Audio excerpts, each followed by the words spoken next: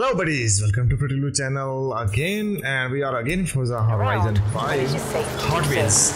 Okay, here is some stunt where we have done a stunt.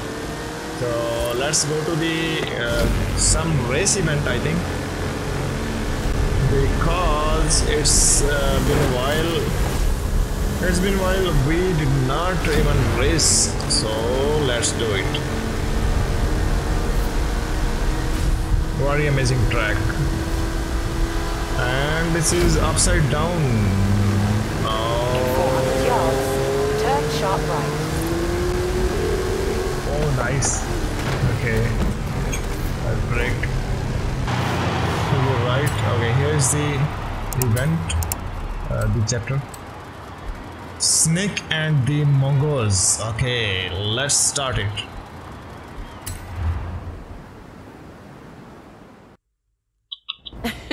You're probably wondering what all this Snake The Mongoose talk is about, right? You take the yellow car, I'll take the blue. I'll explain along the way. It's pointing to the tracks. Maybe let's see. Wow, the nice car. You've heard of Don Prudhomme and Tom McEwen, right? They were famous NHRA drag racers in the 70s who had a friendly rivalry going on for years. We're competing that girl that is talking with us. Don was a 4-time National Hot Rod Association champ and Motorsport Hall of Famer. He was nicknamed the Snake. And Tom McEwen was another dragster who won the NHRA US Nationals. They called him the Mongoose. They were both well-established racers in their own right. As the two of them competed in the US Nationals over the years, they crossed paths numerous times, which sparked a friendly rivalry between them. Mattel proposed to make a series of toys based on the rivalry between the Snake and the Mongoose. The Hot Wheels sponsorship led to all kinds of drag-themed stuff. Okay. Okay, the loop. Nice. She's far behind. Hot Wheels came out with all kinds of new lines back then. Okay, you had sets like the Rod Runner and the Big Belter, which launched cars with rubber bands. The Big Belter could even detect jump starts, which is pretty cool, right? These were a smash hit and propelled both Hot Wheels and drag racing to greater levels of fame.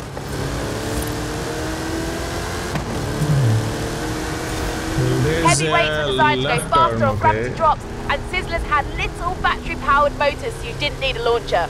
Then a right turn. Oh. I was in too much speed. I should have been slow. And a new designer named Paul Tam started drawing 6-wheel designs like 6-shooter and open fire. Look at reflections, man. Very nice road.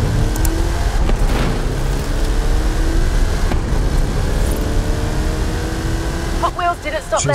There were loads of other innovations like tampo printing patterns on the cars, which no one else was doing. Again, loop.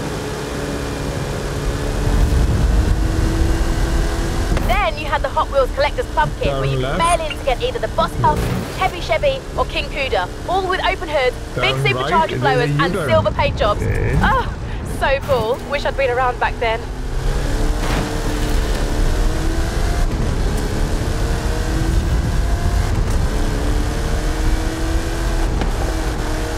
You know what? All this talk about drag racing has given me an idea. Nice. We're getting better. The cars in the original Snake vs. Mongoose set were powered by rubber bands. These ones, well, aren't. How about you and I test them in a drag race? Bring it on, Haley. Okay. Let's go. Let's go. You're ready for this drag race. Time to see if that Snake has a bite.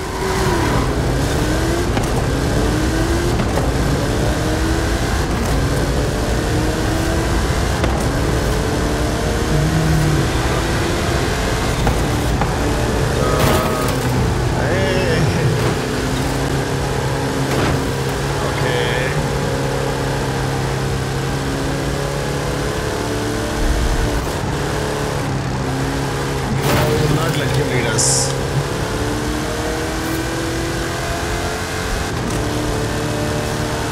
Coming up on a loop. Keep your car in the middle. middle. Nice. Upside down racing is the best kind of racing!